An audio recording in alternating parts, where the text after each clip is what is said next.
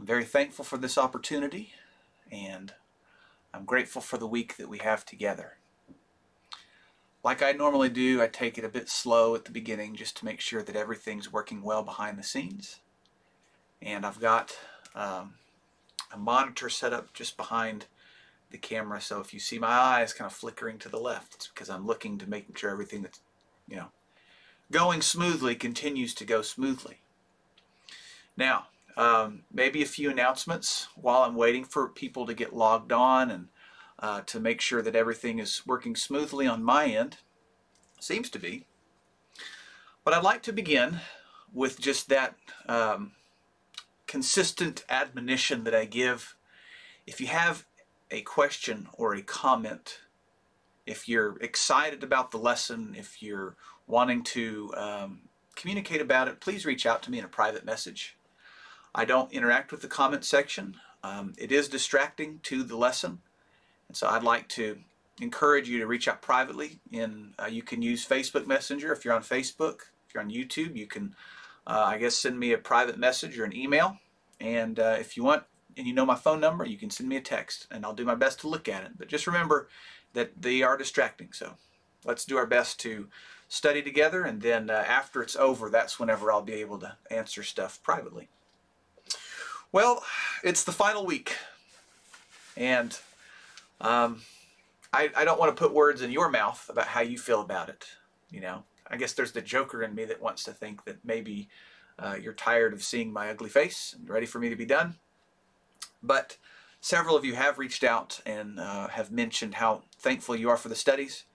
And so I just wanted to take a moment at the beginning of the week to say thank you so much for all the encouragement that you've given me. Several of you have reached out time and again to lift me up, and I'm so thankful for it. I didn't know how long this was going to go, but in my home state, our state is starting to open back up, and it's a slow process. It doesn't mean we get to go out and do whatever we want whenever we want, but I know as our state and our nation starts to open back up, that doing a daily Bible study may be not the thing that is what our brotherhood needs at this time, what people need at this time. And so I am kind of pivoting away from the daily Bible study, and I'll be doing some other things, returning to some things that I've been traditionally doing, but then also, this format has worked so well that I am going to continue doing whiteboard lessons, but just not the frequency of it. Another couple of announcements. First, I have had some people who've been interested in helping me with the purchase of a new camera, with the purchase of a new computer, and then also I've mentioned that I'm going back to school this fall to pursue a marriage and family therapy licensing. So I'll be doing this master's program up at TWU, and it focuses on family studies and marriage and family therapy. So I would be a licensed therapist. And I'm going to continue to preach, but I want to have that as another tool in the toolbox to use to help people. And if you're interested in helping support that, the tuition of that expense, or of the camera, or of the computer, I've had some people reach out across the week and they've wanted to send some money. And I just want to let you know that that need is still there, and I'm trying to still work towards those things. Thank you so much for people who have wanted to help so far.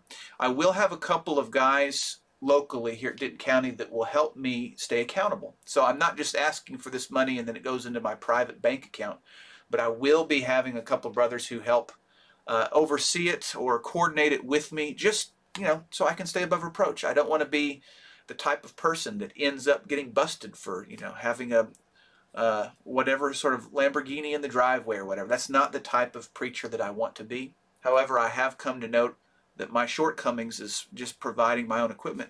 It is helpful for others to help me in that ministry. So let's balance it together properly, shall we? Okay, so this week we're talking about questions that the Bible asks me. And like some of the studies in the past, I am standing on the shoulders of greater men. And I've had some who've reached out with study ideas. And I've had others who've, it's content that I've come up with, and I balance it with content that others have suggested for me and given me their notes.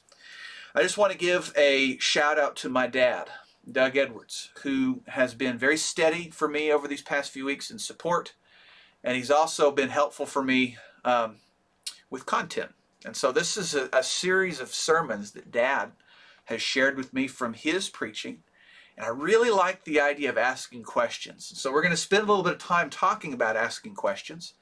And then we'll jump into the lesson, which is, Am I my brother's keeper? So thank you, Dad, for your continued help over these weeks. I'm thankful for you and for your preaching. Now, instead of a main idea today, this week we're going to have a verse of inquiry. You might call it a memory verse. But specifically, it's Proverbs 20, verse 5, and I want to explain why it's a verse of inquiry. Now, this is kind of a mixture of a couple of translations. The easy-to-read version, which is one that I like to read with our kids, and then also the New King James. And it says, getting information from someone can be like drawing water from a deep well, but a man of understanding will draw it out. Now, I want you to think about someone's heart and the way that we study with someone. We're trying to get the truth into them, but we're also trying to pull out of them their understanding. If somebody has a great understanding of the Bible, then you don't have to start maybe at the very beginning. Or if they have zero understanding of the Bible, you can't begin with a great expository study on a specific passage because they might not even have, this scope of what it's about. And so we really need to be able to draw out of people what they understand. We also need to be able to draw out of ourselves. We have to be introspective. And I love questions. Questions help provide introspection. And that's why all week long we're going to be asking some of these great questions that the Bible asks.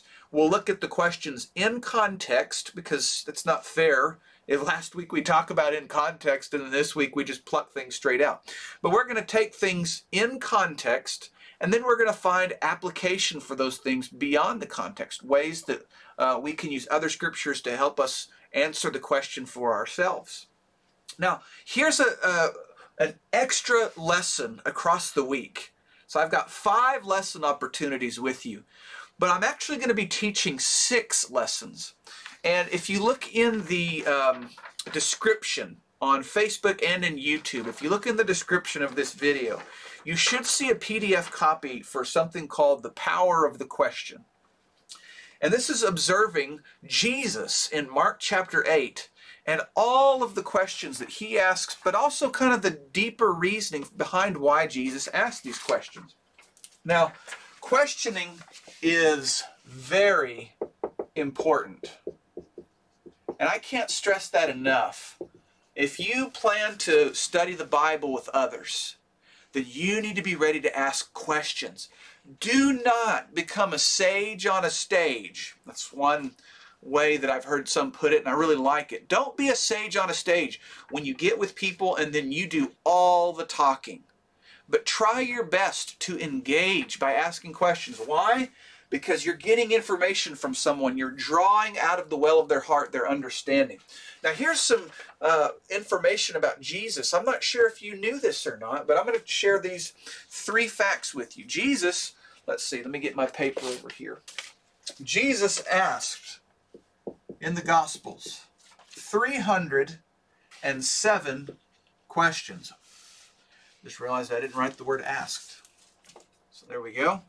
Jesus asked 307 questions. Now, obviously across Matthew, Mark, Luke, and John, a lot of those are going to be repeats. But there is at least 100 original questions in the Gospels, and there's a total of 307. Have you thought about that? 307 questions.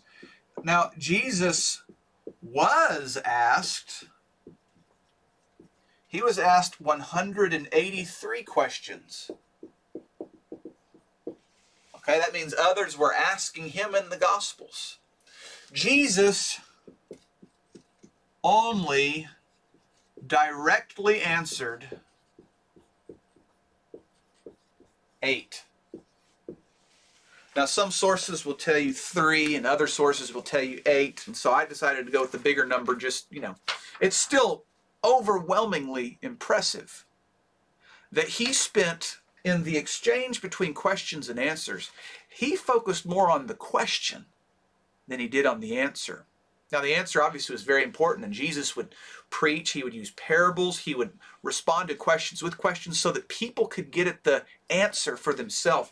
Jesus was drawing water out of their heart, pulling out of them the truth that they needed to know, because there's a lot of great facts out there about asking questions and answers, etc. But when you just tell somebody a fact again and again and again, that's not the same as making them inquire. Now, I was a school teacher for 7 years. Inquiry was one of those buzzwords that we just used again and again and again. The idea is that you are trying to make your learner crave the information. You're trying to draw out of them their understanding. And Jesus did that so frequently. He rarely just answered someone's question, but he always asked them to go a little bit deeper. Now, what I want you to do is I'd love for you to print this out. And I know that maybe in this lesson specifically, it's going to be hard for you to get to a printer and back in time.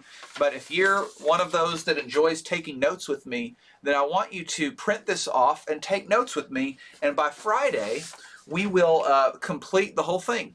And I think that will be just a really neat extra lesson in this series of lessons. Now, because I've gone a little bit long in my introduction today, I had planned on doing 2, but let's just do 1 for today, and then we'll make up the rest across the week. Now, the first question on this handout from Mark chapter 8 that Jesus asks is, how many loaves do you have? And you might think that he's just asking that to ask, well, how many loaves do you have? But when you study Mark 8 and you understand that Jesus already knows the answer and he's trying to do something a little bit more, there's a defining element to his question. And on the handout it calls it the definition. And what Jesus is actually doing is he's trying to encourage reasoning. He's wanting his disciples to get to a level to where they can have faith in him. You know, they ask, well, who can feed this amount of people? And when he asks, well, how many loaves do you have? He's encouraging them to reason out, if he's capable to perform such miracles, could he not provide for these people the way that he has provided for others in the past? Now, the scripture specifically that this is found in is in Mark chapter 8, verse 5. And there's motivation behind the question. You know, he's obviously encouraging their reasoning, but why is he doing that? And if you're filling it out, you could write down that Jesus fosters personal growth and discovery. Personal growth and discovery. He's wanting people to hear this question and to answer for themselves, can Jesus provide for me? Is Jesus, if he is the Son of God, is he capable of doing things that are beyond what I thought he was capable of doing? Now, the last part of this is really neat, in my opinion.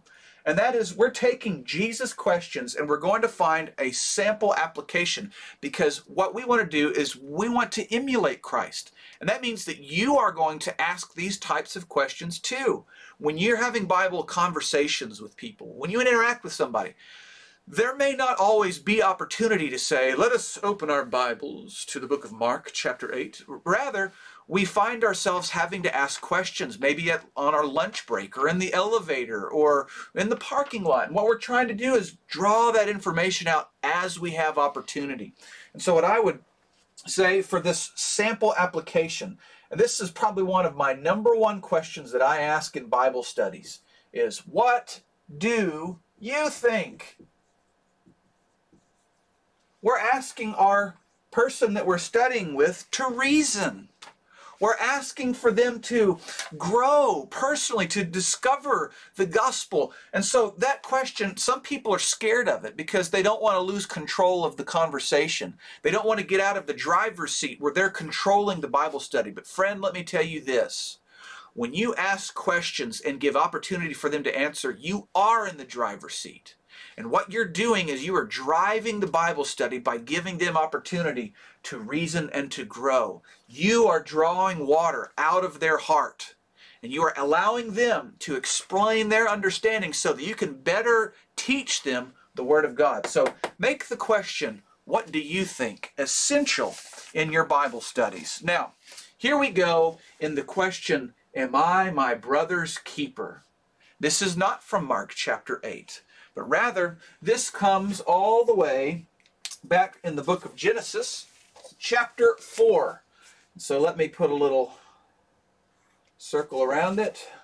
And we're coming out to Genesis chapter 4, verses 1 through 9. Now, in Genesis chapter 4, verses 1 through 9, we're coming across the two the firstborn and the secondborn, naturally born people in the world. The sons of Adam and Eve. Adam and Eve obviously were made by God, but after they fall from grace and they are kicked out of the Garden of Eden, Eve has her first son, and his name is Cain. And Cain, the Bible says, is a farmer. And so he's the one who's called to work the land. Next, she gives birth to another son. And his name is Abel. And Abel is a shepherd. And so he has responsibility over the flock.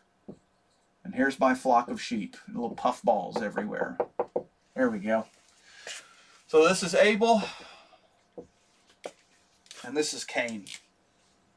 Now the Bible says that they both offered sacrifices to God. And we could go a lot into that. But what I'd like to do is simply compare and contrast their sacrifices very briefly. Now the one thing that they had in common is that they both offered a sacrifice, right? But Cain's sacrifice was the fruit and veg of the ground, and Abel's sacrifice was a lamb or lambs from the flock. Okay, so there's the first compare and contrast. They offered different things, even though it was a sacrifice. The next thing that it says is Cain's sacrifice was not accepted. That's a little bit different than the word unacceptable. Cain's was not accepted. Abel's was accepted. And the big question that you might have is why? Why was Abel's accepted and Cain's not accepted? And I'm not going to go into a lot of the speculation that a lot of people go into. What I think we need to do is consider the Scriptures. And the Scriptures in Hebrews chapter 11, verse 4, simply says that Abel offered a sacrifice by faith. Oh man. By faith. There we go. And so the inference of that is that Cain did not offer one by faith. And you know, some people talk about how he offered a sheep and he was offering fruit and vegetable, etc. But there are times in the Old Testament where the Israelites were to offer a grain offering, etc. And so it was acceptable at times to offer this type of sacrifice. And there are other times when an animal was needed. Now, I want to pause here to make this point. I have interacted with some people who've said, well, obviously, what they offered wasn't important. It was the heart only. And what we can do is we can take that concept and apply it to today. And today, it doesn't matter how you worship God. What matters is that you worship Him from the heart. Now, I do believe that the scriptural reason that Abel's sacrifice was accepted was that he offered it by faith. But I'm not willing to say, to go beyond this I guess, line of reasoning that people have to suggest that it doesn't matter what we do. I do believe it matters what we do. The Bible shows us that it matters what we do. Just today I was reading in Revelation chapter 19 and 20. That was the Bible reading that I go through in my Bible plan. I'm just about to finish the New Testament. And in Revelation chapter 20, verse 11 through 15, it talks about the judgment. You want to know what we're judged by? According to Revelation, we're judged by what we do. And so what we do matters. And I want to emphasize that what is done matters. We just don't know. There's not information in this account about what was commanded or required. But please don't take that and run with it by saying it doesn't matter what we do just as long as you have a good heart. That's not the moral of the story here. The moral is one person did something in faith and the other did not. Okay, very quickly, moving on with the context, and then we'll move into the application phase real quick. Well, Cain, because his sacrifice was not accepted, it said he became sad and he became angry. And what I want you to think about is that anger and that sadness, it's like a ball and chain, right? On one leg, he's got sadness, and on one leg, he's got anger. And these things just eat at you. They eat and eat at your heart. And if you've ever got sadness or anger, resentment, hatred towards another, they don't just go away. They have to be resolved. And whether that's through prayer and reflection, or whether that's through having a good conversation with someone, there may be different ways that we resolve it. But just holding on to sadness and holding on to anger towards another is not God's way. In fact, God comes to Cain, and in verse 7 and 8, some of the most powerful teachings in this scripture of Genesis chapter 4. And God says, "Why are you sad? And why are you angry? If you did not do right, do you not be accepted?" This rhetorical question of, if you had just offered by faith, you would have been accepted, Cain. It has nothing to do with Abel. It has everything to do with you. And God even says that you have to be careful, because sin, it's at the doorstep, it's crouching, it wants to control you, but you must master it. And so the concept here again is what's going on in the heart. And Cain's heart was bad. Now, it doesn't say that Cain was bad from birth. What it says is that after he did something that wasn't in faith, and after he was no longer accepted, then he became sad and angry, and then he started to resent his brother Abel. He looked at him differently than he did before. Well, the story does not end well. It ends with poor Abel going down in history as the first person to be murdered, and Cain to be the first person in history who's known as the murderer. When he takes Abel out into a field and then kills him, God comes again, and God asks a similar question to Cain that he asked to Adam and Eve. God asks, "Where is your brother?" Now, when Adam and Eve were in the garden and they had fallen into sin and they had eaten from the tree of the knowledge of the fruit of good and evil, they took this forbidden fruit, they ate it, they ran and they hid, and God comes walking through the garden and says, "Where are you?" God already knows where Adam was. And so there's something bigger here. There's this concept, right? I mean, I didn't plan this out, by the way. This just kind of worked out. But isn't it amazing that God is trying to get information out of someone, that he wants them to confess, to bring forth what they know, instead of being, like a parent to a child, where the parent does all the talking and the child just kind of sits there and takes it. God says, "Where are you?" hoping that Adam is going to call out what happened. And when he says that he hid, and he says, "Well, who did this?" And Adam goes on the blame game, etc. Well, the same thing's going on here with Cain. God says, "Where's your brother?" He already knows. But he's drawing out of his heart what Cain needs to say, and hopefully a confession and remorse. Unfortunately, he doesn't get either of these things. Cain answers God's question with a spiteful, sarcastic, rhetorical question by saying, "Am I my brother's keeper?"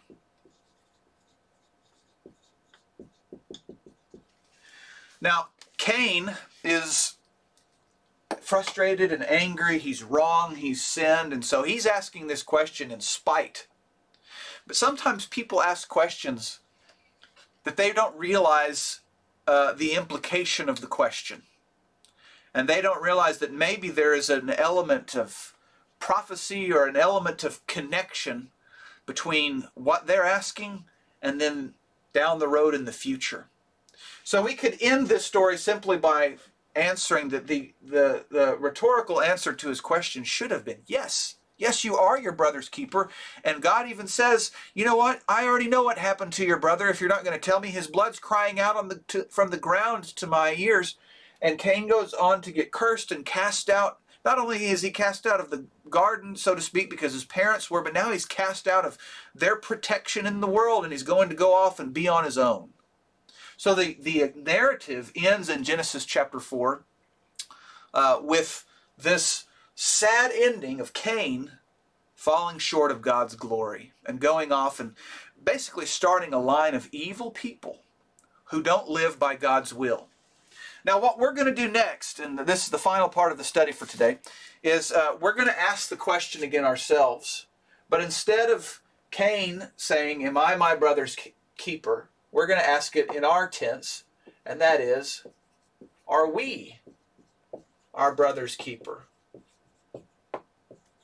So we've taken it in context, and now we're going to kind of extrapolate or move beyond the context to consider the question itself. Are we our brother's keeper? Well, here's what I'd like for you to do. I'd like for you to write down these two scriptures, one from the Old Testament, one from the New Testament. Now, the Old Testament is actually a couple of scriptures. It comes from Deuteronomy chapter 6 and then Leviticus chapter 19. And in Deuteronomy chapter 6 and Leviticus chapter 19, we have what is commonly known as the greatest commandment and the silver commandment, right? Or the second greatest commandment. Love the Lord your God with all your heart, with all your soul, with all your strength, with all your mind. Jesus repeats that in Mark chapter 12, verse 30. And the second is like it. Love your neighbor as yourself. On this hangs all the law and the prophets, Jesus would say in the book of Matthew.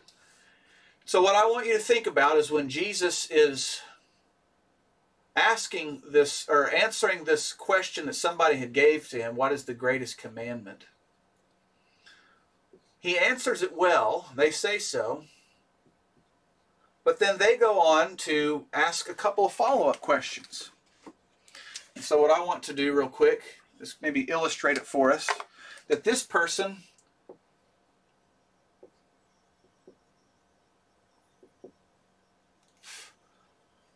my illustrations are off today. In a couple of different places, when these are asked, people don't like Jesus' answers. And so in Luke chapter 15, one question that he's asked whenever Jesus talks about how you have to love your neighbor as yourself, one person says, "Who is my neighbor?" And he's asking it to justify himself because he doesn't like what Jesus has just said. And I think we can also be there, so to speak, even though maybe we're not in the flesh. And we could be asking the same question, who is my brother? And who is my sister? And Jesus is going to answer those questions. The New Testament answers those questions. And so that's what we're going to do, is we're going to answer those questions. The questions that the Bible asks me, am I my brother's keeper? The answer should be yes. But then naturally you ask, well, who is my brother? And how do I keep them? Who is my sister? And how do I keep them? Well, we're going to consider two different categories of who our brother and sister are. The first one that we'll talk about is the lost soul, and how we are brethren, we are brothers and sisters because we've all been made in the image of God. Let's start with that. Genesis chapter 1, verse 26, verse 28, God said, let us make man in our image. And when you think about that, you ask, how do we bear God's image? You know, do we look like God? As far as, you know, does he have my eye color? Does he have my hair color? That's not what this scripture is teaching. But the image that we bear that makes us like God is that we have a spirit, an eternal part of who we are. It is our essence, our core, our personality, our identity. It's our spirit. We are a spirit having a body experience, not a body having a spiritual experience. So after this life, when my body wastes away, my spirit will go on. And at the resurrection, I'll be given this spiritual body, this spirit body, spiritual body. Sorry, I get a little bit messed up on that. However, the point is this. I'm not the only one who has a spirit. You have a spirit. Every single human being has a spirit and was made in God's image. And so that's why the lost soul is my brother or sister and is your brother or sister. And listen, friend, if you haven't obeyed the gospel, you have a soul.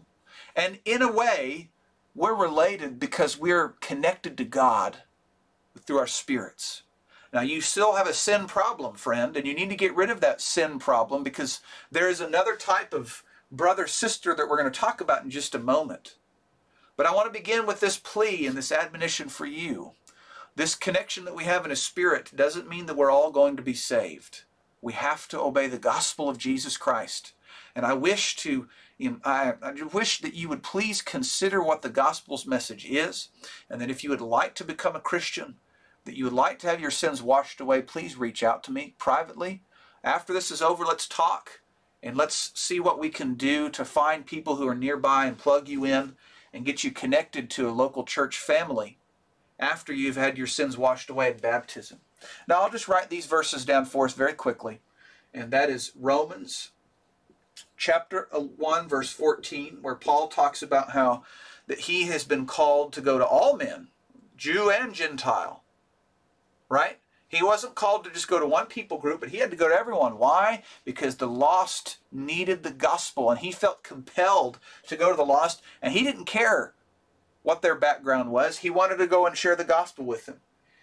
Going backwards one book to the book of Acts, chapter 10, verse 34 through 36. Peter was a Jewish man who was given the opportunity to be the first one to preach to a Gentile audience. And the first Gentile converts come because of his preaching. And when he sees that God has opened the door to them before they obey the gospel, before they become Christians, but when he sees that the Holy Spirit is at work in this place, he says, truly I see that God shows no partiality. And in whatever nation, those that come to him, that God is willing to receive. Now, there's the great news in that the lost soul, it doesn't matter where you're from or who you are, it doesn't matter your skin color, it doesn't matter your language, it doesn't matter your culture, none of that matters. I am my brother's keeper by taking the gospel to that lost soul. And you, friend, Christian believer out there who is listening to this message, that's how you're your brother's keeper, is by sharing the gospel with the lost. In Matthew chapter 9, verse 36, Jesus had compassion on people because they were like a sheep without a shepherd. And so he said, the harvest is plentiful, but the workers are few. Pray that the Lord will send more workers into the harvest. My Christian brother and sister, man, we need more workers in the field. And however you can help in that endeavor, if that means you want to be on the front line, if that means you're supporting those who are on the front line, whatever it is, I call on you, please. We need more workers in the field. You are your brother's keeper. The souls of those around you, you have a responsibility to them. Take advantage of the opportunities you have. Okay, here we are very quickly on the idea of am I my brother's keeper? And now we're going to be talking about baptized believers.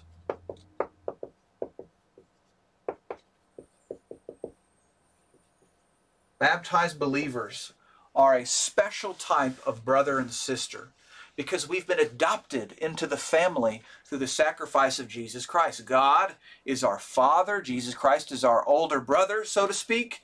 And in faith, we are all one in Christ Jesus. We've been adopted. And that adoption is a love of choice. You know, a natural-born child, I have 3 natural-born children, and I love them with all my heart. What's so special about adoption? Many of you have adopted children. Maybe you were adopted yourself, or you've been involved in the foster care, the foster work, etc. That's a love of choice. Taking one who is not your own naturally and naturalizing them to become your own. That's very special. Thank God for people like you. If you're one of those that works in that line of work, that you've opened your home in that way. Thank God for people who've done that for you if you were adopted yourself. We're talking about a spiritual adoption through the sacrifice of Jesus Christ. We've been adopted.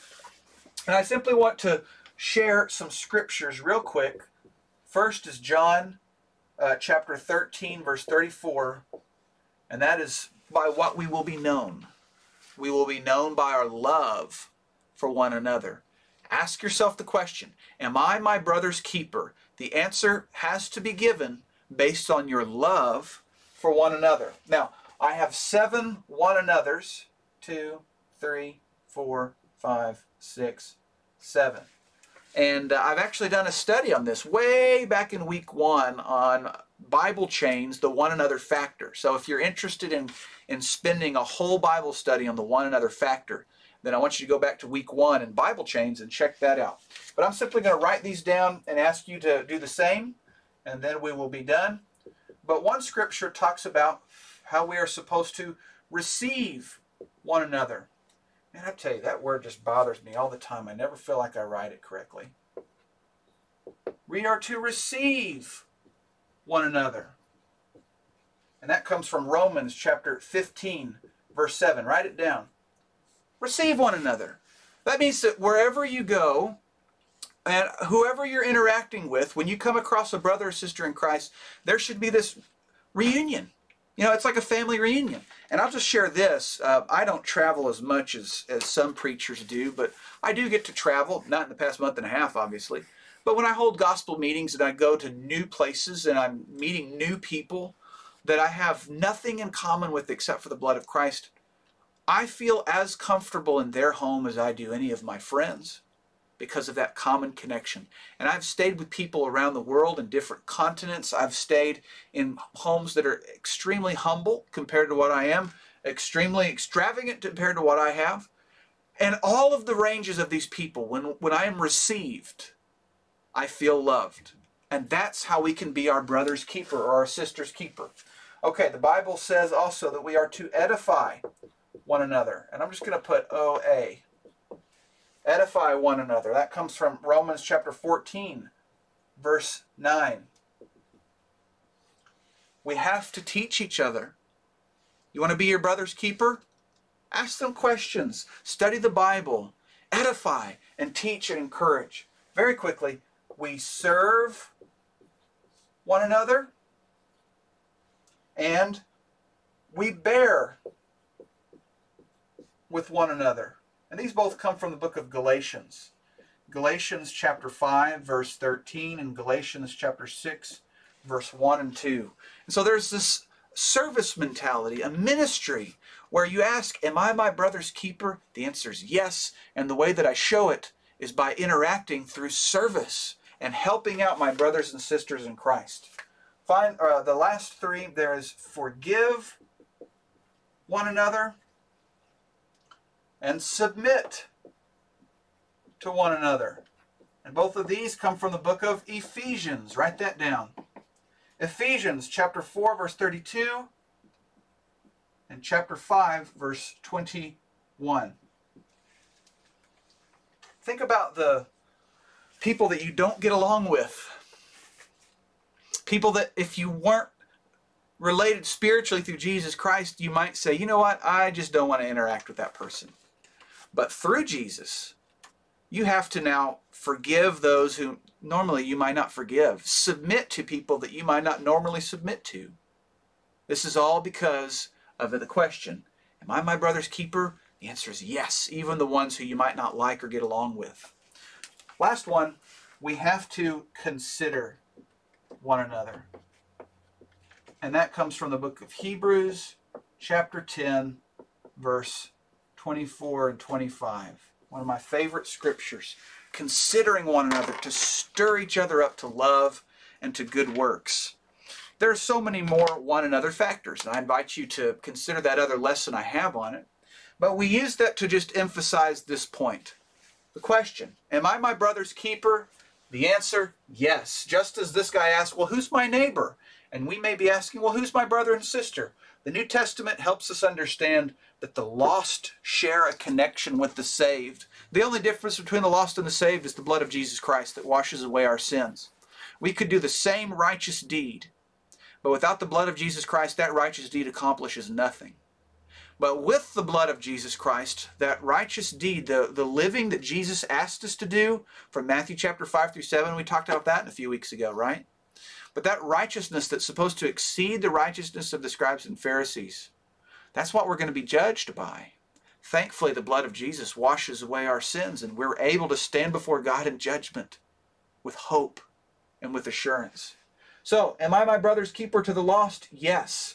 Am I my brother's keeper to baptized believers? Yes. I want you to ask that question today and every day. Am I my brother's keeper? And the answer is yes. Okay, we're going to have prayer, and then I'll close out with a couple of announcements, and we'll be done. Let's pray. Heavenly Father, we're so thankful for this week of studies. Please help us as we ask these questions, as we consider these questions that the Bible asks, that we would draw the water out of our own heart. We pray that we would be introspective, and that you would help us to get out of the way when we are proud, to humble ourselves so that we can ask these questions legitimately and be willing to reason from the Scriptures. Father, we pray that you would help us to consider the question, am I my brother's keeper? And that we would consider it both towards the lost and towards the saved. And help us to be a brother or sister to those who need the gospel, and also a brother or a sister to those who have the gospel, but maybe need encouragement in their own special way. We pray that you would help us to remember that it is through the blood of Jesus that all of this is possible, that our sins are washed away in the blood of the Lamb, and that we are not the ones who are responsible for the great redemption price. We pray that as we continue to live faithfully, that we would have the mindset of those unprofitable servants in Luke chapter 17, verse 10. Help us to think about that we're just doing what you've asked us to do and nothing more.